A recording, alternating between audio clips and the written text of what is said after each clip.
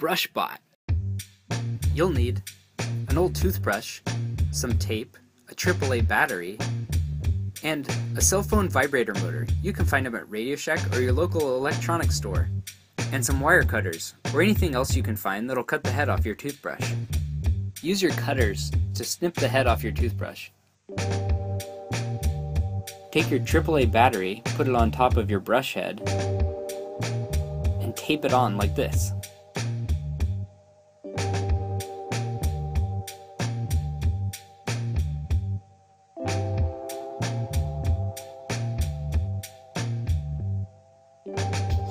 Take your cell phone vibrator motor and place it on top, right in the dead center. Tape it down.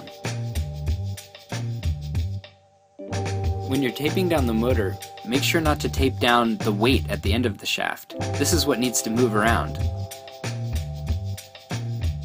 Now it's time to run your wires to the battery ends.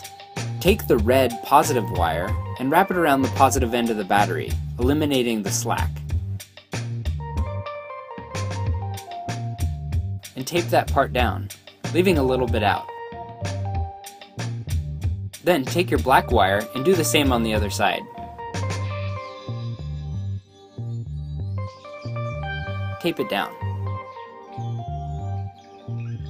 Time to connect your wires. Take your black negative wire and lay it on the negative end of your battery and tape down the exposed end of your wire to the head of the battery. Press hard on the connection so it'll last. Now you're going to do the same with the red positive wire. As soon as they contact though, your brush bot's going to come alive. Be prepared.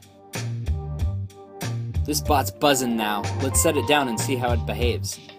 The brush bot moves because the vibrating motor sends weight onto different bristle hairs constantly, thus gaining traction and moving the brush bot around. It's amazing how lifelike it looks. You can build a bunch and battle them, or just put them in a space and see how they behave.